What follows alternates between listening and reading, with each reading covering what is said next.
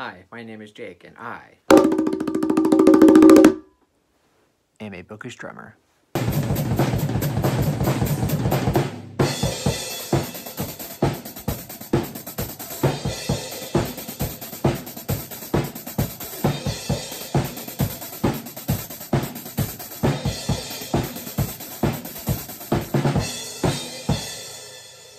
So for this video, I'm going to be doing another Stephen King book review. And for this book review, I'm going to be reviewing Cujo, which I forgot to look up the year this came out. I believe this was 1981, early 80s, and I don't remember the number of books. Maybe, you know what, whatever. It was written in the early 80s, very classic. Most people know about it. Maybe not a lot of people have read it before, but usually if you say the name Cujo, they know you're talking about a rabid dog. And just right off the back, if you just want my quick review of this book, one of my favorites, like I said, I love this book. Not necessarily a perfect book, but I would give this 4.5 stars. One of my favorites, I really like it. And I know a lot of people don't, or they think it's overrated. I think the majority of people who read this book wish it was shorter, which is funny because it's one of his shortest books. It's like barely over 300 pages. But most people, their general review of the book is like, oh, the first half is not that good. It's kind of boring. And then the second half, where we actually get to the main point of, you know, a mother and a son being locked in a car and Cujo trying to get after them and trying to keep away from the dog. They love that bit. They love that half. But most people don't love the first half. Whereas me, I love it all. So, like I said, it is one of my favorites. But I understand the gripes a lot of people have with this book. And this is going to be kind of a non-script review. So I'm just going to be going all over the place. So without further ado, let's go ahead and jump right into it.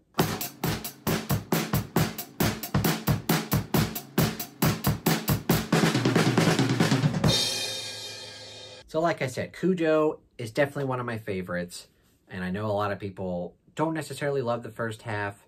And what I mean by that is that the first half is basically all about different people in Castle Rock. Oh yeah, and that's another point of this book. If you enjoy Castle Rock and the Castle Rock lore, this is one of them. This was written, I think The Dead Zone was the first Castle Rock book, and this was written after that.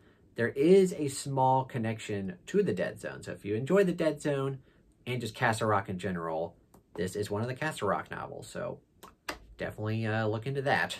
But like I said, the first half of the book is kind of more drama-based. The first chapter, oh yeah, that's another thing too. Like I said, this is non-scripted. Another weird thing about this book is that it does not have chapters. Stephen King books usually have some sort of structure to them, but for this one, it's literally just that there are, like, I guess, chapter breaks where there's breaks in between POVs, but there's not like oh, this is chapter 1, this is chapter 2, this is chapter 15 or whatever. There's no chapters, so, which I normally don't like. I love structured books normally. There are a few exceptions, and of course this is one of them. But normally I'm just like, why? Like, just put a number on them and split them up. Do something. I don't know. I like chapters is what I'm trying to say. But this book doesn't have any. And I think when I was first trying to read it, because I've read this several times, that definitely bugged me. I was just like, there's no good stopping point here. Like, this sucks. But if you know the story well enough, you know, you can kind of just go into it and it doesn't bother me anymore. Also, I listen to the audiobook, so it doesn't really matter anyway.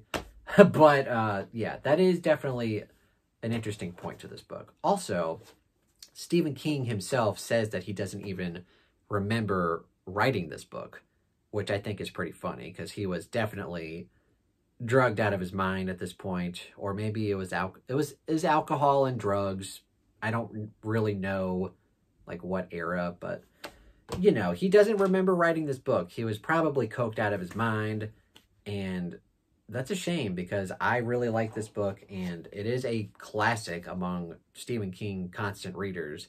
And, you know, he doesn't even remember, like, the process of writing it, which it's always fascinating to me because he's written so many books, and he's just like, oh, yeah, I don't remember doing that one.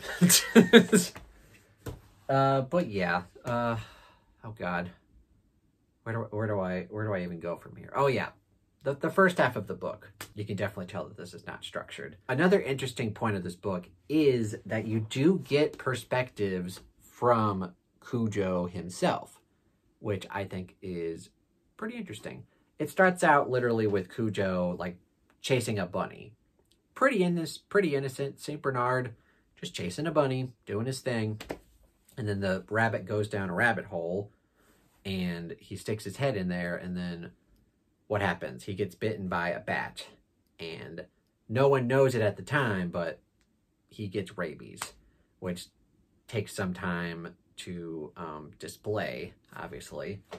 But yeah, you get that, and very sad. And also, that's another point. Like, if you're a big animal lover, like especially for dogs, you might have a hard time reading this book. I mean, I love dogs. I've had dogs my entire life, but it doesn't really bother me. But if you really don't like animal abuse or just seeing bad things happen to animals, don't read this book. It's not for you. Like, and it's sad too, because Cujo is definitely, I mean, he's technically the villain, right? But also, it's not his fault. Like, he has no control over this. So there is kind of that mixed emotion too, where it's like, you know, from the mom's perspective, like, Cujo is trying to kill her and he needs to be stopped, but it's not his fault. So that's very sad. But getting back to my point, of which I've been trying to say for the last like 4 minutes. Basically, the first half of the book, it starts out with Cujo, right? And then from there, you get this family, the mother and the wife and the son. I don't remember the dad's name, but I think it's Donna is the mom's name, and then Tad is the son.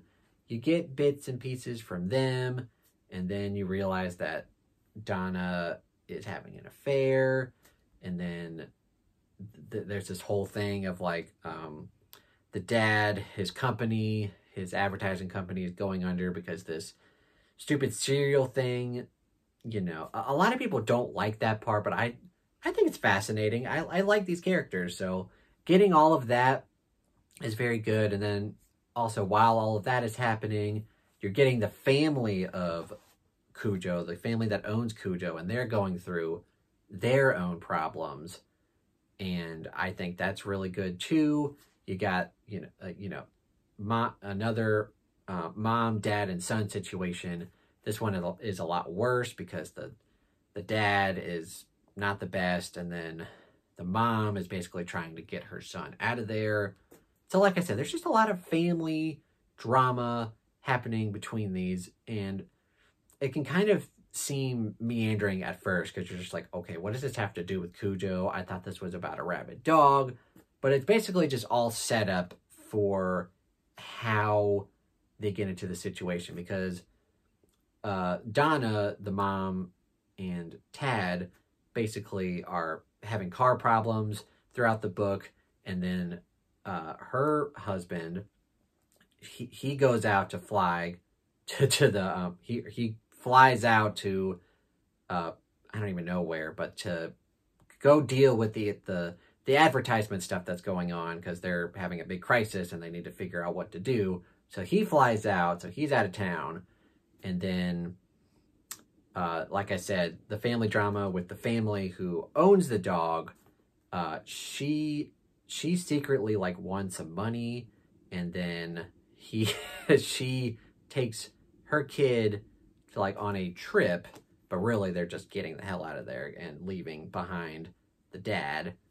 And the dad's stuck there, and of course the dad doesn't even know about Cujo, but eventually Cujo starts really showing signs, and yeah.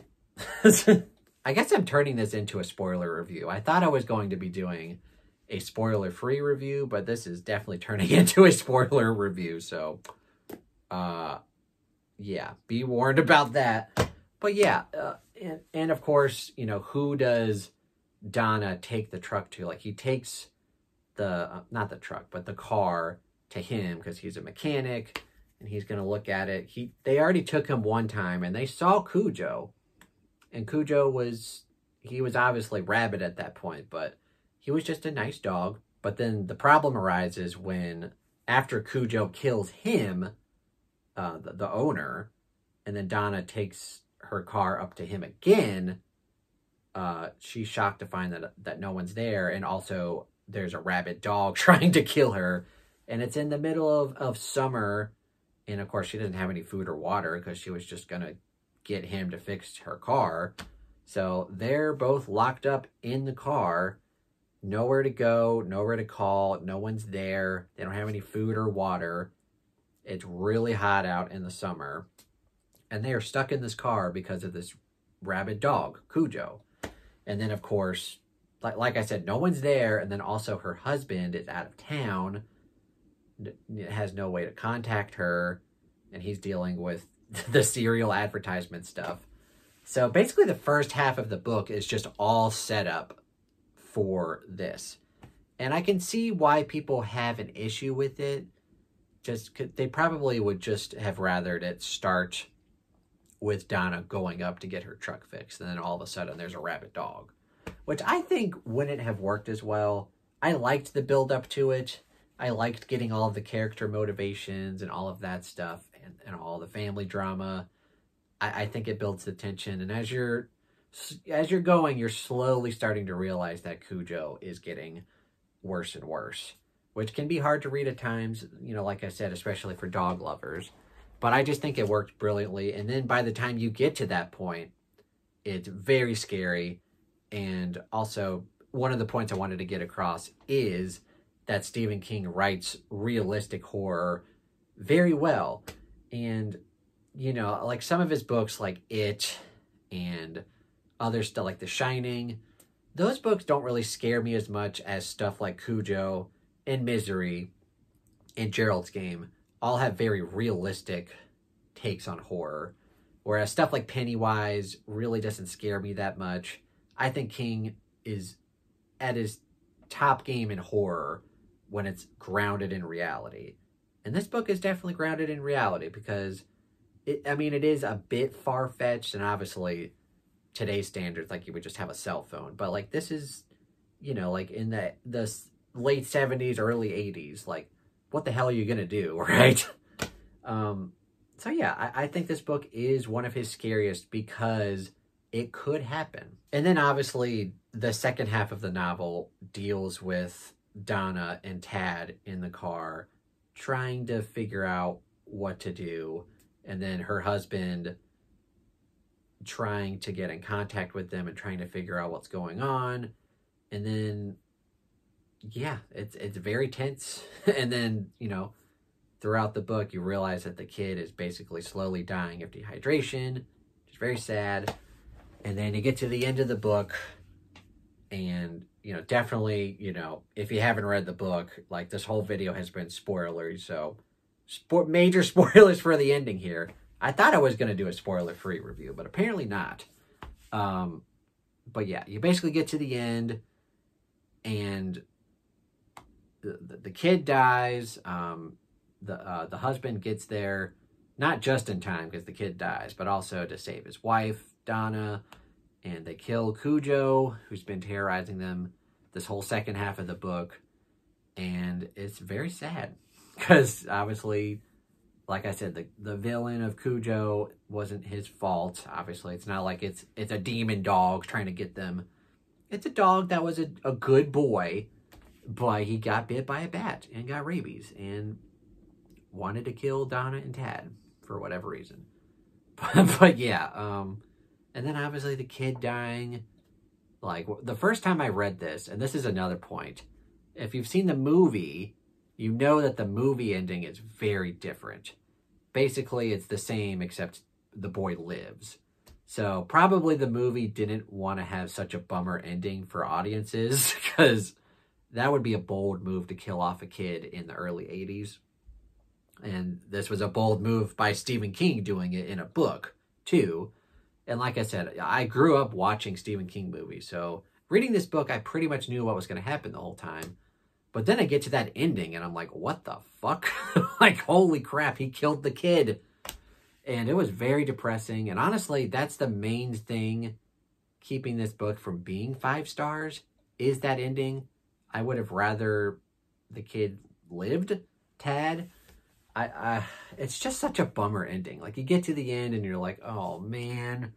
Oh, the kid dies. Oh, damn it. And that's why I kind of prefer the movie better. I mean, if you haven't seen the movie, it's one of the best Stephen King adaptations. It's very faithful, basically the same exact story, except the kid lives, which probably a smart idea by Hollywood. But yeah, the book ends basically with like the parents trying to deal with the kid's death and for a few pages, and it's very sad. But everything before that was great. What else do I want to say about Cujo? I think that might be it, actually.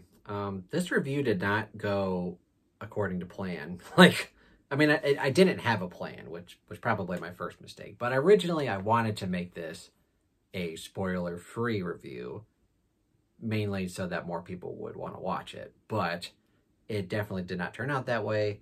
I spoiled the shit out of this book. So hopefully if you're watching this, you've already read the book, because I basically talked about the whole book. There's a few things that I probably didn't mention, but basically you know the whole book now. But yeah, my thoughts on the book. I love it. 4.5 stars. I don't love the ending. I prefer the movie ending. And I know a lot of people don't love the first half, but I think it's crucial setup for the second half. And I think that's why it works so well. I loved the drama and I loved the characters. And then, you know, he gets you to love the characters and to get invested in them and then puts them through the ringer, which King is very good at doing at that. That doesn't make... King is very good at doing that. And he's been doing it his whole career. He gets you invested in the characters and then puts them in a situation that gets you to fear for their lives. And yeah, I really enjoyed it. Definitely one of my favorites, like I've said. I think it's in my top 20, maybe even top 15. Very good. I love this book. Yeah, and it's definitely one of the scariest books, too. And I also think it's just hilarious that King doesn't remember writing this book. So, that turned out to be my spoiler-filled review for Cujo. And like I said, I was not planning on doing that, but that's just how it happens. And yeah, I did not have a plan, and that's how it went down, but that's okay. Hopefully you guys enjoyed this review, and definitely comment down below if you've read Cujo, and if you enjoyed it or not. Definitely leave your thoughts on it down below. Also leave down which Stephen King book you'd like me to review in the future, because I do plan on eventually reviewing most of his books. I don't know if I'm going to do all of them, but I definitely want to get to at least a lot of the major ones and my favorites, and then maybe even like my really, really least favorites for fun ranty reviews. Those are always fun, but this was not a ranty review. I really enjoyed this book. I think it's even somewhat of an underrated book, even though everyone knows Cujo. Like, even non-Stephen King fans have heard of Cujo. It's not beloved by a lot of King fans, which I think is a shame because it's one of my favorites. So, thank you guys so much for watching this really ranty, spoiler-filled review of Cujo.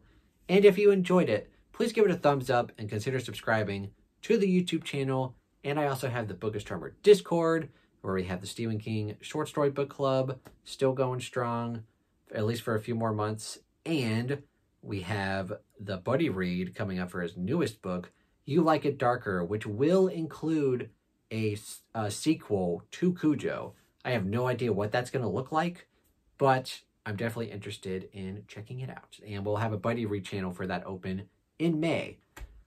Yeah, and then I also have my Patreon page and my Amazon wish list. Thank you guys so much for watching and have a fantastic day.